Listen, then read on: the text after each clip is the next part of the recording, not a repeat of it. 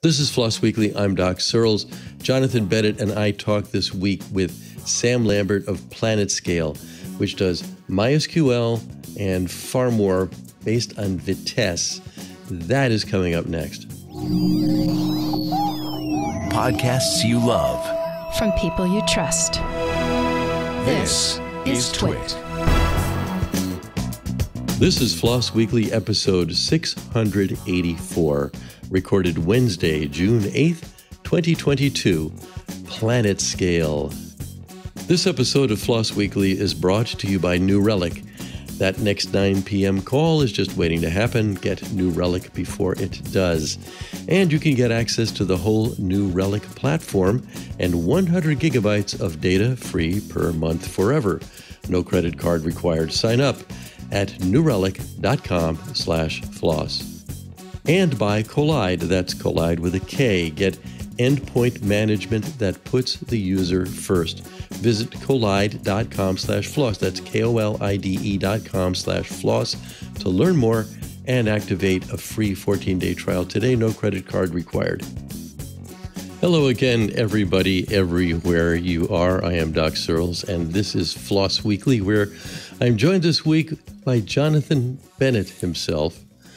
There he is in his hideout in Oklahoma someplace. Yes, it's kind of a stormy hideout today. I got woken up first thing this morning with my wife saying, "It's really dark outside," and kaboom! So I may get interrupted by thunder, but that's all right. Hey, but you also live in a part of the country where things get sucked into oblivion by tornadoes, right? I mean, they call it Tornado Alley for a reason. Yes, yeah, it's a thing. And you have earthquakes there now too, which is very, very minor earthquakes. The meme about that is it's two lawn chairs with one of them fallen over, and we will rebuild. It's about how serious it was. So how are you doing? I'm good. It's been kind of a scramble for the show today because at first we thought we didn't have a guest, and then, oh no, we have a guest, and then Simon had something come up. So I've been off and on, and here I am. You've come off the bench, even though you do start on a lot of shows. Yeah, it's great having you here. Are you familiar with Sam Lambert, our guest that we have on today? Not him personally. I did spend a few minutes looking at his company and the things that they provide. And I got to say, I am fascinated by this idea of big distributed databases. And, there's kind of a law, a theorem, the CAP theorem, they call it. Essentially, it says there are three things that you really want, but you can only ever have two of them at once. And I always find it interesting to ask, when we have somebody that's a distributed database, how do you tackle that problem? Yeah, and I'm sort of interested in following up on some of the stuff you brought up on another of our shows this week in Enterprise Tech, which is last summer. So if you get into this, you might want to go back and listen to that one as well. Want to get into it, got off to a little bit of a late start today by letting everybody know that this episode of Floss Weekly is brought to you by New Relic. If you're a software engineer, you've been here, it's 9 p.m., you're finally unwinding from work, your phone buzzes with an alert, something's broken and your mind's already racing at what could be wrong. Is it the back end or the front end? Is it global? Is it the server? Is it the network? Is it the cloud provider? Do we have a slow running queries? Did I introduce a bug in my last deploy? Now the whole team's scrambling from tool to tool and messaging person after person to find out and fix the issue. According to a New Relic report, only half of all organizations are implementing observability for their networks and systems. The report showed how maintaining network observability continues to be an issue for companies around the world. That won't happen if you get to New Relic. New Relic combines 16 different monitoring products that you normally buy separately so engineering teams can see across their entire software stack in one place.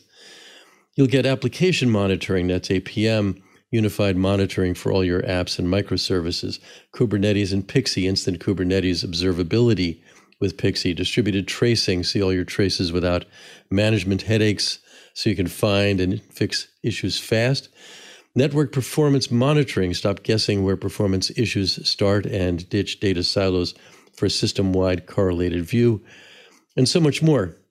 More importantly, you can pinpoint issues down to the line of code so you know exactly why the problem happened and can resolve it quickly. That's why the dev and ops teams at DoorDash, GitHub, Epic Games, and more than 14,000 other companies use New Relic to debug and improve their software. Whether you run a cloud-native startup or a Fortune 500 company, it takes just 5 minutes to set up New Relic in your environment. That next 9 p.m. call is just waiting to happen. Get to New Relic before it does, and you can get access to the whole New Relic platform and 100 gigabytes of data free per month forever. No credit card required. Sign up at newrelic.com/floss. That's NEWRELIC.com/floss. newrelic.com/floss.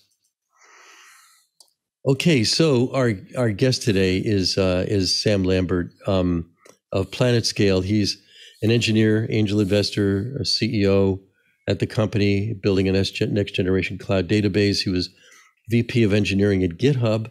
He was responsible for creating GitHub Actions, a popular workflow automation tool. Before that, he led the traffic and video infrastructure teams at Facebook. He also sat on the Cloud Native Computing Foundation Technical Oversight Committee and is an active scout at Sequoia Capital, where he invests in early stage startups. And the list goes on. Welcome to the show, Sam. It's great to have you. Thank you. Thank you for being here. It's really awesome to be back. So, are you new to the title? I think I saw a different title for you when you did This Week in Enterprise Tech last summer. Yeah, I have that completely wrong. Yes, I've been CEO for about 8 months now. And where are you located? Your accent suggests to me a different time zone than we're in. So originally I'm from the UK, but I'm actually based in San Francisco now. I've lived here since about 2015. Yeah. Well, originally I'm from New Jersey. I was based around San Francisco. Now I'm in Bloomington, Indiana. So we get all over the place. So so tell us a little bit about PlanetScale and what makes it different. And we're especially interested in the open source angle of running a company that depends on open source and is deeply involved in open source development and the community, and how that differs from the kind that isn't. Yeah, I'll start with the open source angle, actually. So we are the PlanetScale are the maintainers of Vitess, which is a open source database orchestration and sharding platform that's built on top of MySQL, another open source platform. We maintain the project, and it's a project that gets contributions from a number of very large companies that run it at scale. It's the back end for a bunch of large websites and services that we interact with today. And PlanetScale is the cloud offering on top of Vitess. So we allow developers and engineering teams to use Vitess and leverage all of Vitess's power in an incredibly easy to use, simple developer-oriented system. You'll see that there's like a bunch of features, and kind of our mental model looks very similar to the Git mental model, and that comes from our experience at GitHub and our focus on developers. And so it's kind of the pairing of this really powerful, commercially available, kind of the most powerful commercially available database that is open source as the underpinning for this developer platform that we have. Hey, Sam, I want to jump in, and I saw something just announced on your blog over at PlanetScale, and that's PlanetScale Insights, which looks really interesting. It also reminds me a lot of, I believe the project is called NetData. I've been recently fiddling with because of something else I'm working on. Tell us a little bit about Insights, and then I'm curious whether that was actually built on top of NetData. It's not built on top of NetData. It's actually built on top of some of the primitives we have in Vitess. But yeah, it's a really exciting new feature. You know, people want to be able to look at what their database is doing, and everyone is guilty of writing a bad query now and then, and often you find out by taking your website down. And Insights is the kind of tool that gives people the real-time ability to see what's going on. And the reason it's very, very different to traditional kind of database performance monitoring tools is that they usually sit on the outside and kind of look at the database. So they'll do like show process list, or they'll try and look at what queries are running, but they can't catch every query. And if you try, you will cause such an overhead on a system that it becomes self-fulfilling that the system is having issues because of the monitoring. So the really cool thing about Insights is when we see the query, when Vitess gets the query, we immediately send it through a data pipeline to a data warehouse before it hits the database. And then we can actually monitor the results that come back from the database, and we can then look at those results. So we can actually show you every single query that happens against your database, as opposed to what usually happens, which is sampling. Most other tools that are like third-party bolt-ons to the database are usually sampling. And that means finding random, errant, problematic queries is very, very difficult. And I've spent weeks of my life hunting certain queries that were causing like problems in production. We had a really weird issue at GitHub once. And because you can't log every query, you have to just look at a sample, and it's much more difficult. Now we can show you down to literally the exact instantiation of exactly the query that caused you a problem. And that is extremely exciting. It also means that we now have a bank of your query data that we can run analyses on and start to give you better insights. And that's obviously why the product is named how it is. You can also see when you've done a deploy request on PlanetScale, you can actually see that overlaid against your performance metrics. So say you add an index and it has a really great result on query latency, you're actually able to see that directly inside the Insights product. Yeah, very cool. Hey, we've got a question coming from the chat room, and this is some of the things that I wanted to ask about too. Jojo Dancer is asking, the serverless databases are interesting, but how are they really implemented? Let's start with that one. Serverless is kind of a lie, isn't it? There's actually a server somewhere, right? There is servers. It is servers. It would be great for margins if there was no servers, but there's definitely servers. So the way to think about serverless is honestly, it's a movement, and it's kind of a movement when it comes to rejecting how the cloud has been so far, right? So it's been very, very complicated, right? You go and use a cloud tool right now, and yeah, they're not like, you're not having to rack servers anymore. You're not having to configure things yourself, but you still have to know way too much about actually configuring the database. And that's not the full promise of the cloud, in my opinion.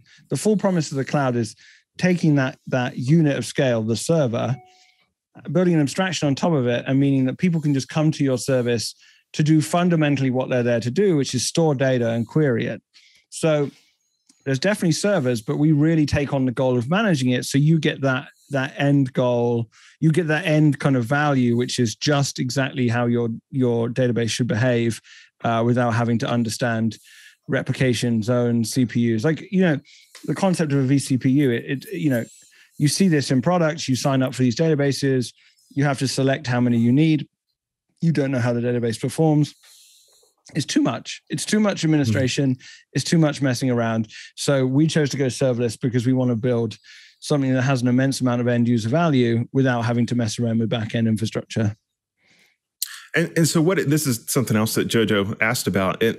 What is the process of kind of plugging an existing app into this? So if I have something that supports a MySQL backend, can I simply give it, say, a DNS address that points up to either a Vitess install or to you guys, and it happily runs and works?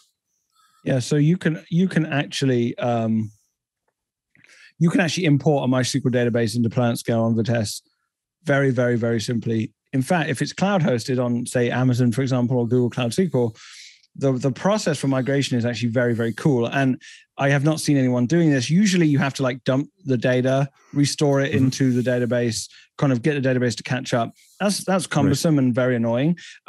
Due to some of the really cool primitives inside Vitess, we've been able to make that really simple. So the way you do it on PlanetScale is you give us the credentials of your current database, and we start to harvest the data in the background. So we don't dump the data, we just start to nibble it in. Once we're up to date, then you get the option to redeploy your application with PlanetScale's credentials. So your main database in Amazon is still running. Your data is live replicating into PlanetScale from that database. And then you redeploy your app to talk to PlanetScale. And we will proxy back through your original database. And then when you decide to do a cutover, we will literally swap the roles. So we will make the old database a replica of PlanetScale, and PlanetScale will become the primary. And so you actually can do a fully online migration into PlanetScale thanks to Vitess without having to plan downtime and do all those cumbersome things you usually have to do. Very cool. And so I assume the application sees PlanetScale as just another MySQL server. There's no there's no magic that the application has to hook into or know about, right? Right. There's a few caveats. There's a few things that we don't fully support. But yeah, everyone who is using MySQL can pretty much come in and start to leverage some of the things about the platform, which is great for us. MySQL community is absolutely huge, and there's so many applications out there that can benefit from our platform, and so it's really exciting to have that compatibility. So we're talking about MySQL, and there is kind of this rift in the MySQL community, and I'm curious whether this has impacted you at all. And that is the MySQL MariaDB fork. Where do you guys sit on that? I think the wonderful thing about open source is that people can go in whatever direction they see fit, and MariaDB are doing fantastic work. And so Oracle, honestly, I know people are going to hate me on an open source podcast talking about Oracle, but they do know databases, and the MySQL 8 release is fantastic. And we see patches from Facebook, from Google, from all of these companies that are still contributing to MySQL, making it better and better and better. So open source is alive and well in either fork. But there was a big concern for a long time that Oracle were going to cause some real damage, and it doesn't seem to have happened. It seems to keep going, keep getting better. Well, I think the MariaDB fork is essentially the stick that keeps Oracle in line. Wouldn't you say? Yeah, it's great. That's the beauty of open source, right? Like, it could go anywhere, and we can build upon those things, and people can create their own services and carry the torch forward. We run our own fork now internally to power some of the cool stuff around insights and some of the features that are coming over the years. So we are able to own our own destiny there too. Are there aspirations for some of those MySQL features eventually getting pushed upstream? Yeah, I think we talk about it. I think if it's something that's very generally usable, I think the right thing to do is to send those back and contribute to the community alongside a lot of other folks, as well as doing it with Vitess. It's something that we're very tuned to do, is contribute to open source. All right. Now, there's a term that has been used in some of the documentation. I think you mentioned it too. And I'm still trying to wrap my mind around exactly what do you mean by sharding when it comes to PlanetScale? What does that refer to? Yeah, so sharding is a funny term. Sharding is essentially breaking your logical database into many databases across many machines and segmenting. You can do it by user, you could do it by product, you could do it there's very many ways. You choose a sharding key that essentially allows you to distribute your data into these buckets or shards, and it means you can gain huge horizontal scalability. So you can just keep adding machines horizontally and scale writes and reads in a very flexible way, which is obviously something that's quite hard to do at the database layer, especially when you've kind of built your application to run on a single host and you run out of space, or the performance of a single machine. You've outgrown the performance of a single machine or a set of machines. Sharding becomes a solution to actually take it to a very, very large scale. And it's a very common pattern used by large-scale database deployments. It's sort of a, to borrow a C paradigm, it's kind of a hashed key lookup table where you have some method of breaking your data into a repeatable way to break your data into different groups, and then you assign a server to each of those different groups. Correct. And it makes your failure domain smaller. If you have a failover within one shard, it's a smaller set of customers that are affected.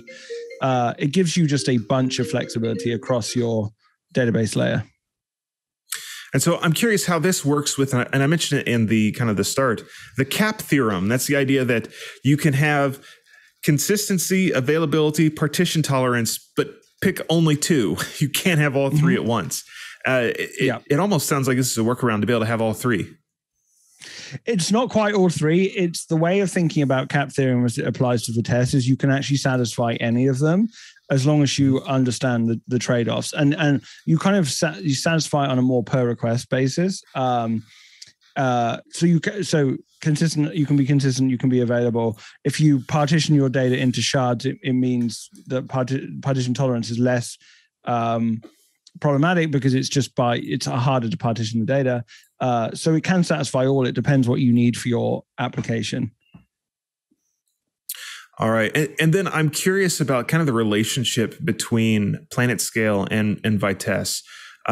You said you guys are kind of the benevolent dictators of that project. What does that community look like?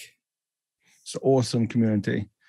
If you look on our website, you'll see a list of logos of folks that are in our community. We have Slack, Square, Roblox, all of these companies that are contributing and working on Vitess, ourselves. It's a very, very large project. It's actually one of the oldest Go projects in existence. It started on Go 0.1. If you look at the kind of Go docs, they call Vitess out they thank Vitess and the Vitess team for giving feedback to the language very, very early on. And when it became an open source project and part of the CNCF, people just picked it up and ran with it. That's how I got my first kind of exposure to Vitess was GitHub. We needed to scale our database. Same thing everyone has to do. We took Vitess and absolutely fell in love with it. And, it'd been a lot. Most companies before then were home rolling kind of their own sharding. And that's really, really painful and difficult to do. And then to have Google Tech come out that has solved this at colossal scale.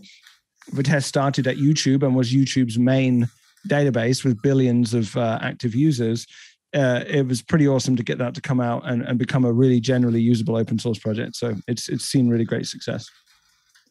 And so there's quite a collection of people that use Vitess directly and don't go through PlanetScale. What do you think the kind of the breakdown, the percentage is of people that use Vitess versus people that use PlanetScale? Well, there's more people who use Vitess through PlanetScale, although they may not directly know it, if that makes sense. They know they're using PlanetScale. Vitess is the kind of engine under the hood, and there's a lot of people using it on PlanetScale, and then there's obviously our larger customers that are running it on-prem themselves. In terms of traffic, I'd say there's more traffic going through non-PlanetScale Vitess right now, but that will change over the years. But you guys offer support contracts, I'm sure, for big companies that still want to do it on premise. We do work with very large companies, yeah, because they are contributors to the project as well. We work with them on features and bugs and generally just making it better in terms of managing the project. When it scales and manages such large projects like JD.com, it's like you see it on screen now. It's just a massive, massive deployment. It works better that we all contribute together and manage the project well. And it is a very well managed project. It's one of the very few CNCF graduated projects and has been for a long time. Yeah. All right. Hey, we have one question that is interesting to think about. Again, from Jojo Dancer. He is one of our most prolific commenters, and he wants to know what the command line interface is like. And this is an interesting question because this is one of these things that you shouldn't ever have to do with MySQL, and yet you find yourself doing it all the time with MySQL, and that is pulling up the MySQL command line and manually fiddling something to fix something.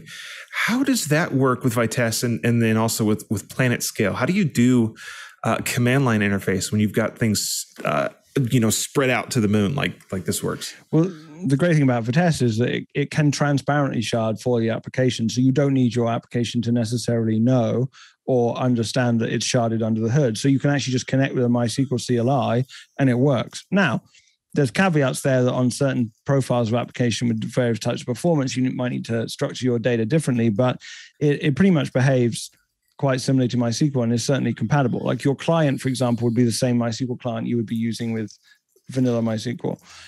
When it comes to the command line for PlanetScale, it's very easy and flexible to use. You can create databases, you can create PlanetScale branches, you can do all of these various things very, very simply from the command line. And people use the command line to script PlanetScale into their CI/CD process, which is a really neat way of doing it. And it's super flexible, super usable. You don't have to do any real administration from the command line. There's no messing around having to do that. We handle that for you on the platform.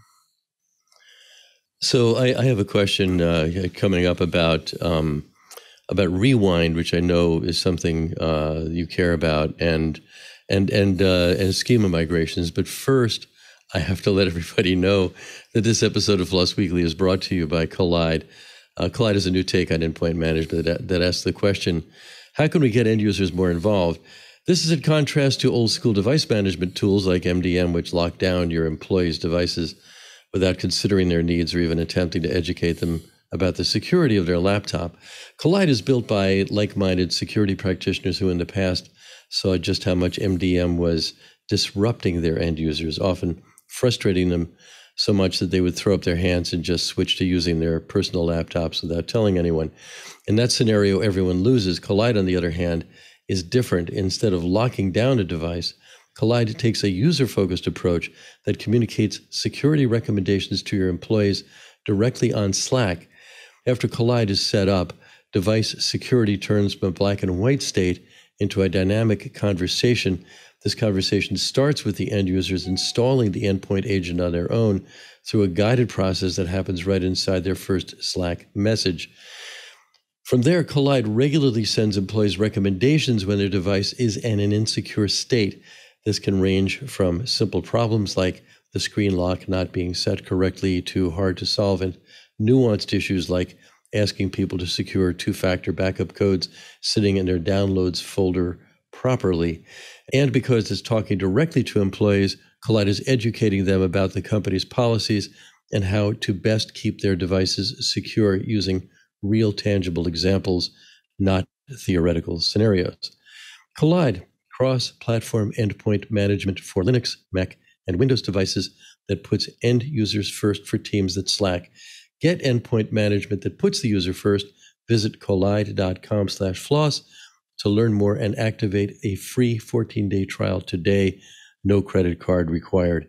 Visit kolide.com/floss today.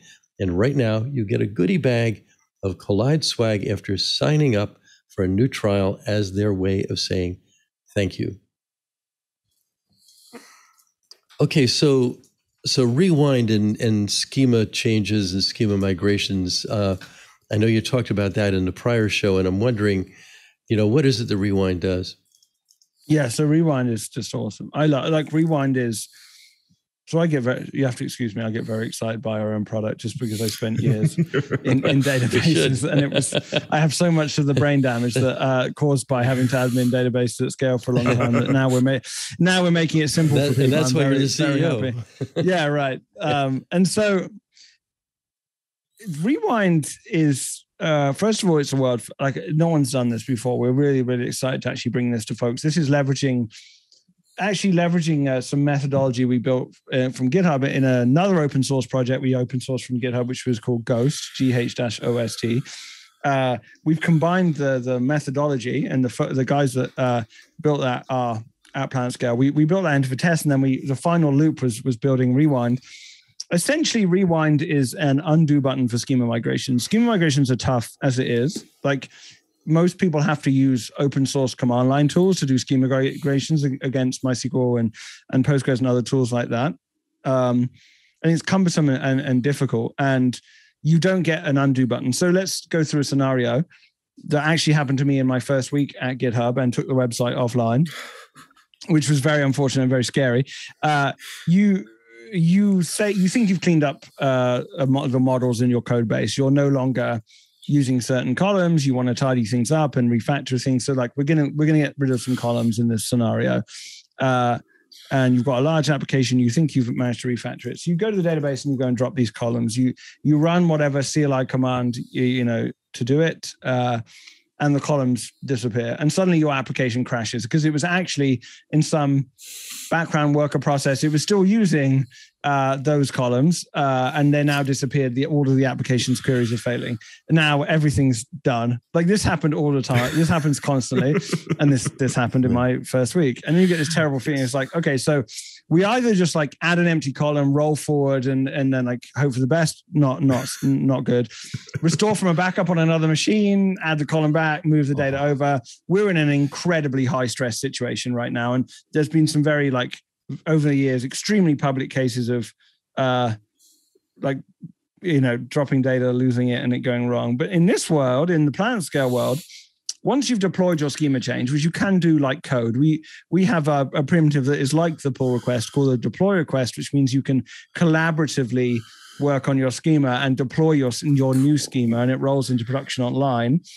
When you realize you've screwed that up and something has gone wrong, you can literally press the undo button and it will revert the deploy request. It will bring the column you dropped back with the data, and the intermediate data that got written to that table will still be there as well. So it is a true rewind and undo for your database schema deployment. And so in the case of GitHub, instead of being down for 2 hours, we would have hit that button and 3 seconds later, the site would have bounced back with absolutely no side effects. I just have to say that is beautiful. As someone who has crashed their own services doing similar things, that is a gorgeous idea. I love it. Thank you. We're very excited. In fact, in our first week, people were writing in and being like, "You just saved me," and I was like, "Yes, this is exactly what we want." And this kind of builds into the overall PlanetScale philosophy, which is we have a very good back-end database. That's proven. I mean, you've seen the companies that are running it. People are probably listening to this and chatting in Slack right now. Every message you're sending is hitting Vitess directly and working there. We know that. We know we have a great database. But at PlanetScale, we take that a step further to obsess over what developers do with it, right? No other database platform is thinking about like, what is the life of a developer look like against the database? Why is the database scary? Why are schema changes difficult? Why can't you deploy it like code? We're going there and we're trying to solve all those problems for people too. You must have so many stories. I mean, it seems to me you're taking a fairly dry subject and really putting it on the ground in a strong way. And I'm wondering, I mean, how you're constantly reconciling what users are doing, and not just developers, and your customers, but how does usage get back? I mean, obviously Rewind's a handy thing for sort of intermediaries there, but, for ordinary folks that are just trying to keep up, how does that look to them? Or maybe it's so transparent they don't even know. Just sort of like thinking about the end user here. Well, so we try and make it extremely simple for the end user, and we really, really think about what their experience is. And for databases, you've got to be careful. There's a lot of gotchas and things you can run into. And databases are almost like a cake mold. Like the constraints that you create, the applications kind of get baked into that mold. So we try and be really careful with the constraints we give to users. And we try not to make it has to feel magic, but it ultimately shouldn't be magic, right? People should know whether you're on the Tower of Terror ride and whatever. You should at least know where the fire exits are. You want to believe, you want to have fun, but you also, at the same time, it's a database. It has to do the things it's supposed to do. So we constantly ride this fine line of beautiful, easy to use, but feels powerful and has heft. So it's almost like Vitess is a really powerful engine, and now we have to really focus on the interior and the handling and all the other things that make that super usable. So I'm wondering, and this is a separate thing. Recently, at the end of May, there was news about IPv4 and IPv6 over 3.6 million exposed on MySQL servers around that. Are you up on that, or do you have anything to say about that one? It's a very common thing that happens with a lot of products and platforms. I think this is actually why the cloud. I mean, we weren't vulnerable to this, but I think it's actually why the cloud may have some benefits, right? Because when you're running a SaaS product, you have dedicated security teams, you get pen tested.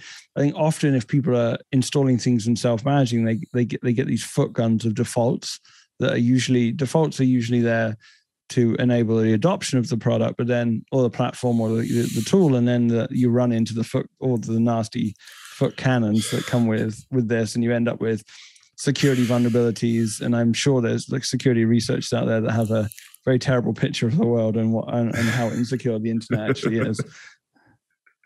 It was not a vulnerability in our code. It was a vulnerability in the example configuration that we shipped with our code. It's not our fault. I mean, I think you touched on something there, and not only on how the cloud has expanded as a resource, but how SaaS itself has helped open source, because now you have a layer there that's actually accountable.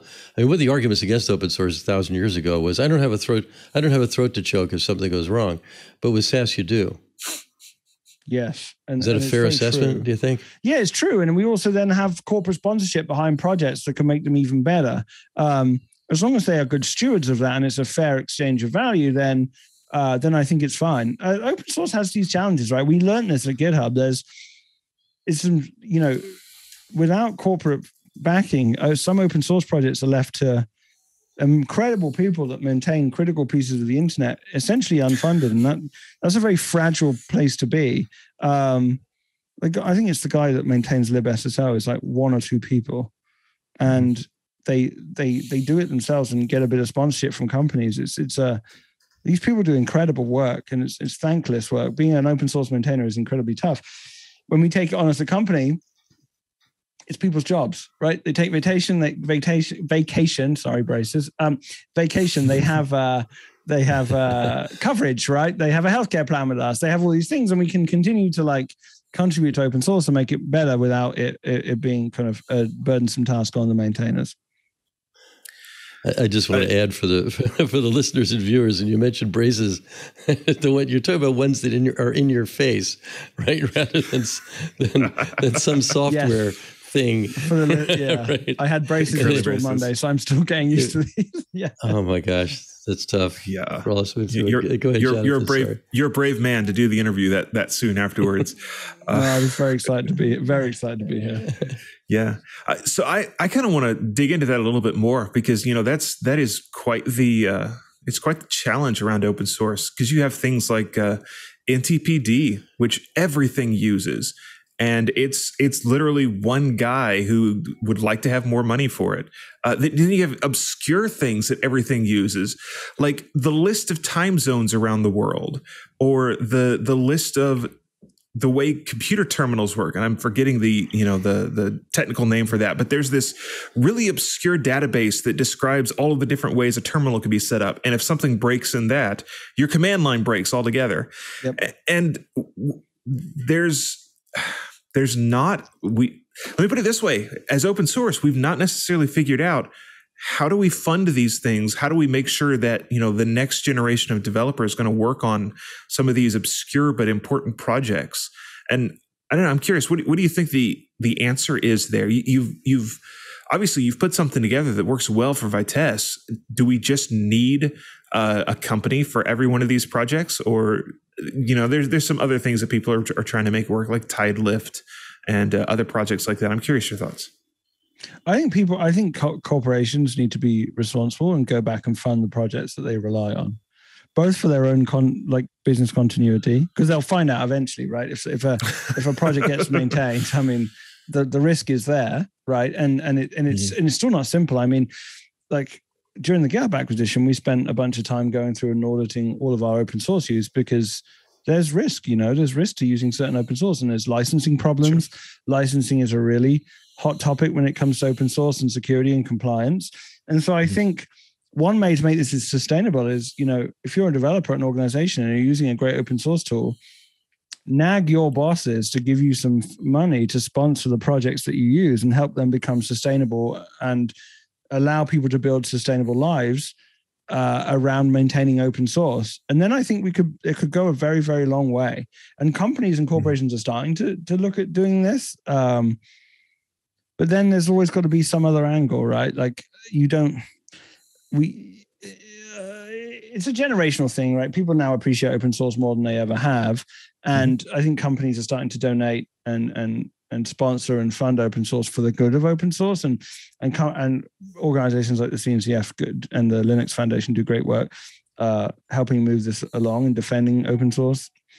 But there's some companies that expect something in return, right? They expect a fundamental change to the project if they're the ones paying for it, or they want this thing that only they will use that requires all this work. And so it's still in its infancy in terms of how corporations relate, but it's getting there. And then we had the open core business model, which it works for some people, doesn't work for everyone. I think this new generation of SaaS and open source frameworks that work best on the SaaS that produces them, that kind of thing could be really good for sustainability. Mm-hmm. Sure. Speaking about that, bringing it back, there's something I like to ask projects. I don't know if you'll have an answer for it, but if you do, I anticipate it'll be really interesting. And that is, what is the weirdest or most novel use you've seen someone make, either of PlanetScale or Vitess? What's the strangest thing someone has done with it?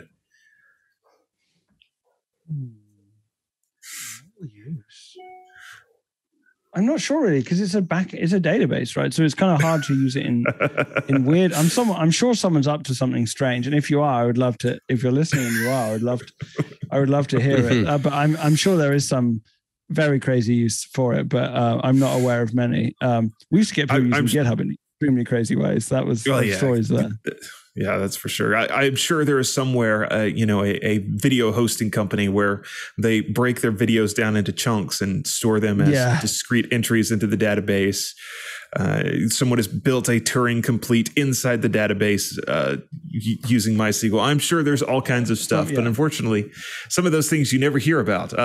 There's an XKCD comic that says, someone has solved the P equals NP hard problem, but it's tied up in a egg beater initialization routine.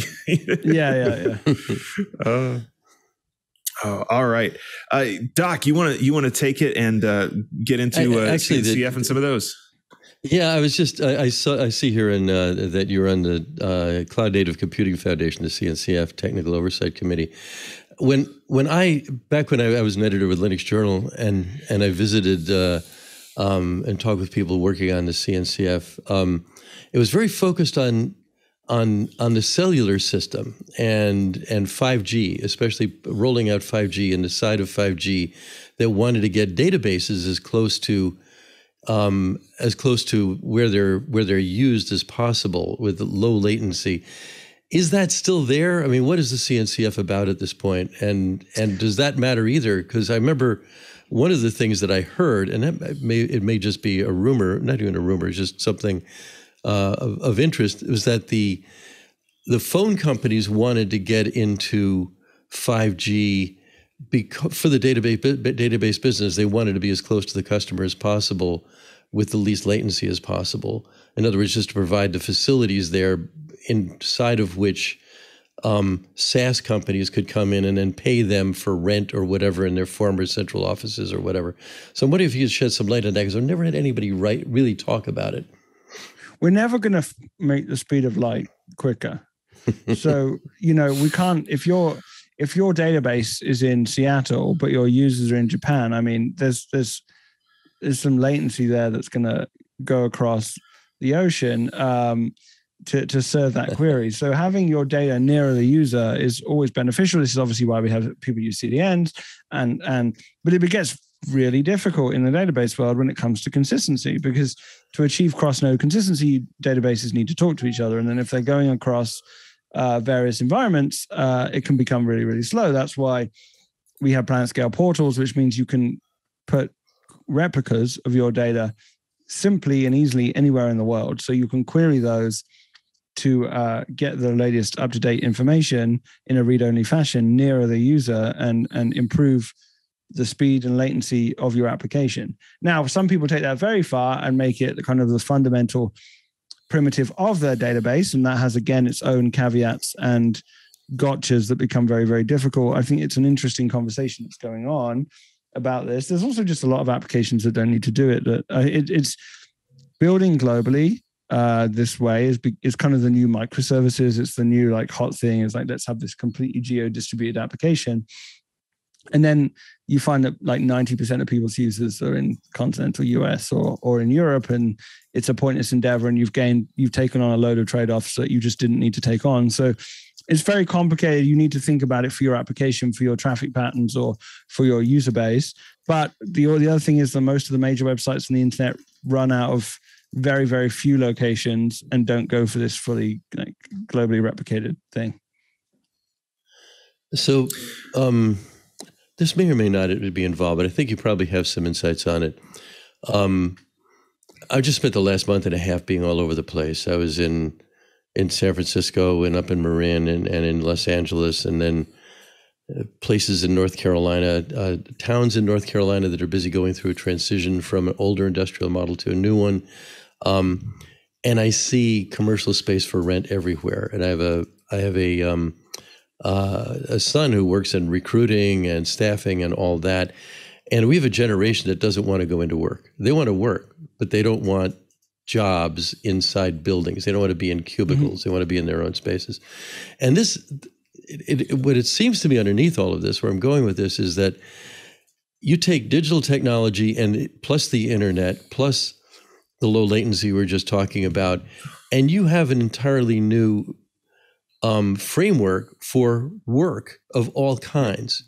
Now, your work with GitHub's involved with this and a bunch of other things. I'm wondering if, especially everything involves a database, of course, now at this point. So you must have some insights on where this goes over the next few years, because I think we're going to see fewer and fewer people in these big buildings and more residences maybe putting into those buildings, whatever else. Retailing is the same thing.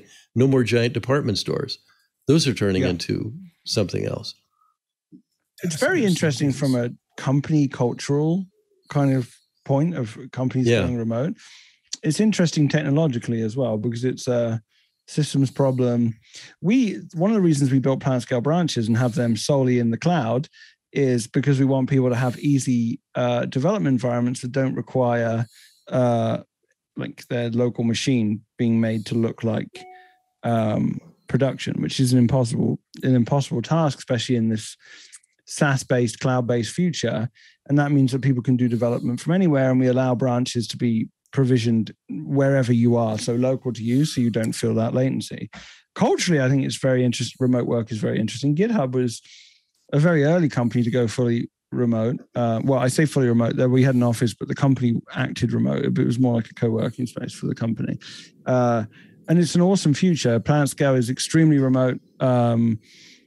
We don't really have a central office anymore. A majority of us work from home, and it's something that's really, really amazing. And it's definitely going to be demanded by this new generation. They want to travel while they work. They want to live a different lifestyle, and it's really amazing. And it's amazing that technology can power and enable that.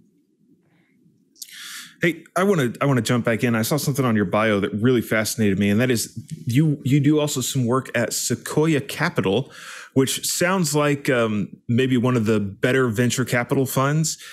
One of the things that we talk about here on FLOSS Weekly sometimes is some of these open source projects and the changes that they go through, and sometimes the weird things that they do as a part of trying to get venture capital funding. I'm curious your thoughts on how VC changes FLOSS and maybe the way that startups can do that better.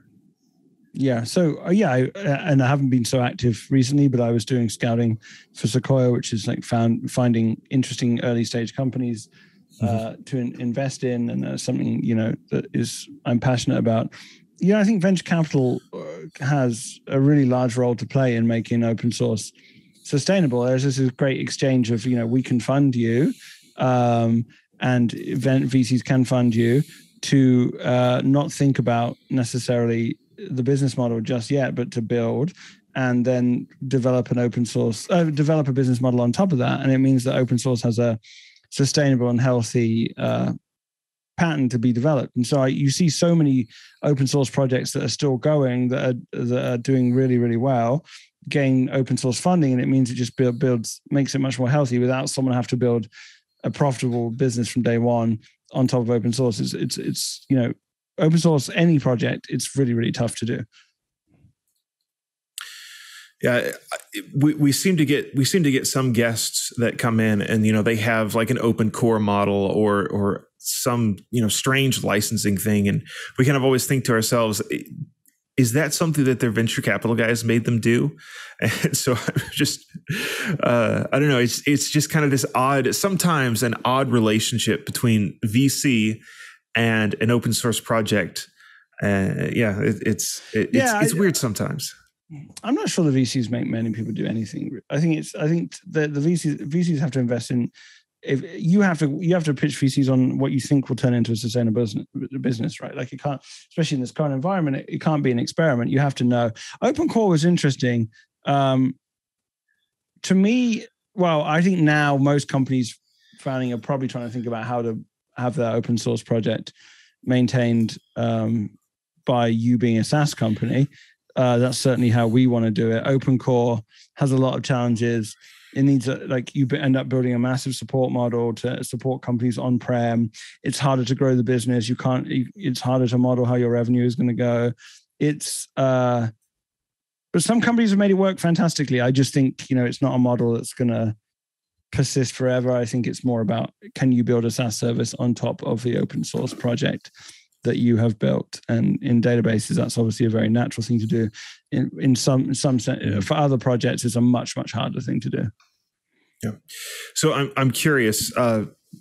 Let's say somebody's involved in a project, maybe the main developer for a project doesn't have a business model yet, but they're starting to see the writing on the wall of it not working as a hobby project anymore. But maybe it's something that's important enough they would like to keep it alive. And so kind of, is there any advice that you would give somebody in that state where they're saying, I'm trying to figure out how this could be a business, but I'm not seeing it immediately? Like where should someone go to start thinking more about that process? Mm-hmm. I think there's many things you can do. You can reach out to venture capitalists and say, look, I have this idea. This is what the adoption looks like. Is there a business in this? Is one thing to think about. The other is if there isn't a business in it, or you don't have the heart to go and do a decade-long journey of building a company, you could reach out to your biggest users, right? You could reach out to companies that depend on it and say, look, I'd like a job. I want to keep working on this project. You benefit from it. Is that some kind of clear? Is that a good exchange of value here in terms of doing that? And at GitHub, we used to hire the maintainers of projects that we depended on, and we didn't necessarily require much from them other than keep the project healthy because we need it. We did that with Rails, and Shopify does that with Rails, and we did it with Git, and there's so many companies that do the same thing. That's one way of doing it. Or maybe it just becomes a side project where you get a bit of sponsorship to do it. But there's that kind of value that you can get stuck in, which is somewhat successful, that it's a demand on your time, but there's no commercial way of making it commercial. That's a really tough spot to be in. Yes. Yeah, you probably get sworn out on GitHub a lot if that happens. Hard life being a maintainer. Seriously, people maintain. It is sometimes. They're saints. Yes, absolutely. So there's one other thing in your bio that really fascinated me, and that is that you worked at Facebook doing some of their video integration stuff. I have to say, 95% of the time, video on Facebook and live video is just awesome. And 5% of the time, there are terrible sync issues, and it's horrible. I'm curious if you have any tales from the trenches, or maybe an open source angle on how Facebook did most of the time so well with video. So I had a short stint at Facebook, but the time I was there was absolutely fantastic. And they just have incredible engineers, absolutely incredible people that go so deep into certain subjects, which is the great thing about being an organization with like 40,000 engineers and at such massive scale. It's beneficial to have someone who sits there working on network card drivers and making them a little bit better, because it can save you a massive amount of money, and it's tiny improvements in performance can make things much better. Facebook processes a lot of video. I believe the most in the world by volume in terms of small videos. Lots of people going live, people going constantly, and there is so much work that goes into it at Facebook, including having devices that sit within the networks of carriers, building those, making sure they work autonomously and securely. It's a really, really hard problem, and they did a lot of work on it, working with Quick, doing a lot of optimization, running their own video stack inside the applications. It just was constant work from incredibly smart and diligent people that worked really, really hard on it. And you're right, it is very fast. There's lots of intelligence, even in deciding what CDN or data center your app or you get routed to. It's just huge amounts of engineering that goes into it, and they're phenomenal at it. Yeah, one of the things I've often thought about or noticed, especially early on with Facebook, is that while Twitter gave you the fail whale over and over and over again, and other services like like Flickr, which I depend on a lot doing photography, they have some little image of a girl hauling a panda around saying there's something wrong, it's our panda, but Facebook, I think Facebook has had one kind of like big public failure, and it was temporary, but for the most part has been remarkably well-run engineering-wise. And I guess that's what you're saying in a way. And it's not just a matter of having more engineers. I think it's a matter of having better ones, or better engineering. Yep. So hats off on that. It's taken so seriously. Some of the people that, I would really love to grow up to be like the engineering leadership at Facebook. They are just outstanding. They just truly take being a massive, large-scale operation really sensibly. And they also built pragmatism into their culture very, very, very early on. It was like, we're PHP and MySQL to start, and they took that very, very far. They are opposed to some engineering cultures. Facebook is very much about, let's ship things quickly, see if it's good, deliver value to users, and we'll make it work when we make it work, versus other companies that just spend forever kind of just like perfectly architecting everything, never get it into the hands of humans, and then it doesn't work. So there's a set of very pragmatic, very intelligent folks working super hard to make that happen. And it's glad that it's noticed. I mean, the reliability is very, very good. Things do go wrong. I mean, it's a huge operation, but it's I think it's the pragmatic approach and doing sensible approaches to engineering took them very, very far. Well, this has been a very fast hour, and we always close it with a few questions that begin with: is there anything we haven't asked you yet that you'd like us to have asked, or that your team has wanted you to ask? No, I don't think so. I think it's pretty comprehensive. We went through a lot. Yeah, we have. So let's. Well, one we've actually dropped from the list just because it's getting to be old hat in a way, but we haven't brought it up here. Do you have anything to say about blockchain?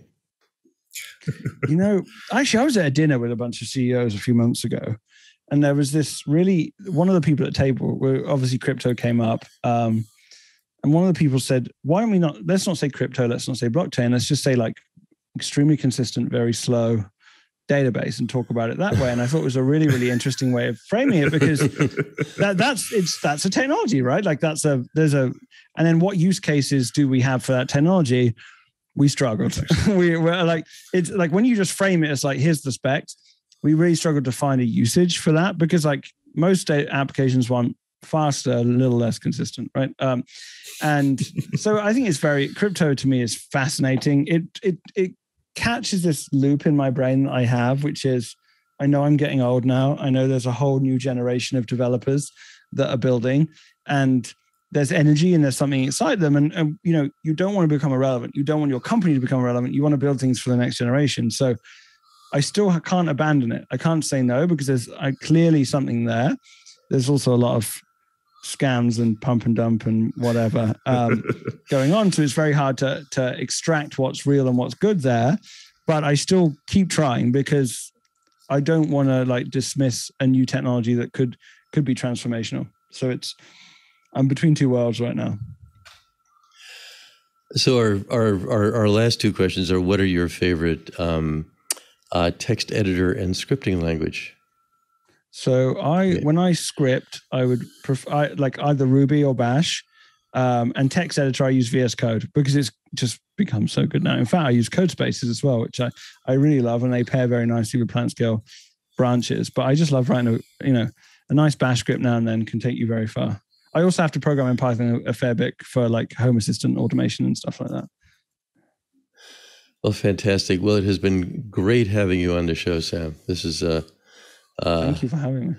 It's a quit fave. You've been on TWiT twice so far, and I'm sure you'll be back, because this is not a concluded science or subject. It's interesting to me how far you've gone since the last time you were on, which was less than a year ago. So thanks so much for being here. It's been great. Thank you for having me. I love the TWiT network. It's awesome to be here. So Jonathan, how was that for you, man? I love when somebody that's working both on an open source project and a company, when they're excited about what they do, and when they see the possibilities of the technology that they're working on, right? And so this idea of, it's so easy, especially when you're doing something like a schema change. It's so easy to be the intern that trips over the figurative power cable and brings everything down. And then he said, well, let's just do something about that. Let's fix that. Let's make it so that, there isn't another intern that trips over that particular power cable. And I love that. And the fact that he's so excited about it. somebody talked about the idea of ratcheting when it comes to technology, and it's like you should learn from the things that have gone wrong in the past and actually fix them so that they're not going to continue to haunt you. And so just that idea about being able to rewind and not do a backup restore, but a schema restore so that you instantly fix the thing that you broke. I just think that's great. And then, it sounds like they are working really hard to have the right kind of relationship with their community and with Vitess. And just the fact that, the majority of this cool stuff that we talked about, if you really want to, you can host it yourself, and you don't have to pay them anything to do it. But maybe you want to because it's a hard problem to solve, doing it on yourself. I just think it sounds like they've got the right mindset to be involved with an open source project and doing open source as a service, as it were. Yeah, I love, and especially going back and listening and watching his last appearance on TWiT. It was really interesting not only to see the delta between the two, but to sense how deeply involved in the world that he and PlanetScale are. And a huge part of it is just being deeply involved in how open source gets made and what's the best way to deploy this? What's the best way to use it? How does SaaS work here? How do you work with the cloud? How do you spread that out as close to the customer as possible? How do you help them recover, rewind when things go wrong, as you were saying? And knowing what's going on in the world, I think that matters. I mean, I know from my early days with Linux, I mean, especially some of the kernel developers, is like we're never in user space, we're only in kernel space, and there's this huge contextual gap between the people who made the stuff that everybody runs and the people using the stuff on really particular applications, right? And it's a huge difference. And I actually think it's one reason why Linux on the laptop or the desktop took so long to happen. And that's not a knock; it's just kind of an assumption, because I think something like Linux, it really is under everything. But part of what's going on in the world today is everything runs on databases. Databases are everything; they really are. And that's it seems to me that there's probably nobody with his or her fingers in more pies where things get done than these guys. So it's hats off. Yeah. The other angle to this that is a juxtaposition of being incredibly novel and boring is that it's all based on MySQL. And so he mentioned the way Facebook will take something like PHP and just push it and push it and push it to where it's based on the same idea, but it's just been pushed all the way out to the limit. And if you're familiar with some of the crazy things Facebook has done to make PHP work better, they're doing the same thing with MySQL, which was never designed to be used globally. It's one of the old databases. It's the simplest one. Your LAMP stack that everybody kind of turns their nose up now. That Linux, Apache, MySQL, PHP. Well, here's one of those. One of the old players, one of the boring things that none of the cool kids use anymore, being pushed out to the extremes by these guys. And I find that fascinating, that to take the boring and kind of make it revolutionary again. It's fun. And how it's maybe keeping, as you were pointing out during the show, keeping Oracle straight, and the oracles of the world as well. It's not just that one company; it's everybody using this stuff. Yeah, the threat of forking, the threat of, if you mess this up badly enough, we're just going to take our toys and go play in the other room with our fork. That's a very powerful motivator for Oracle, particularly to straighten up and treat them right. Yeah. So what do you have to plug before I get into our plug? Okay.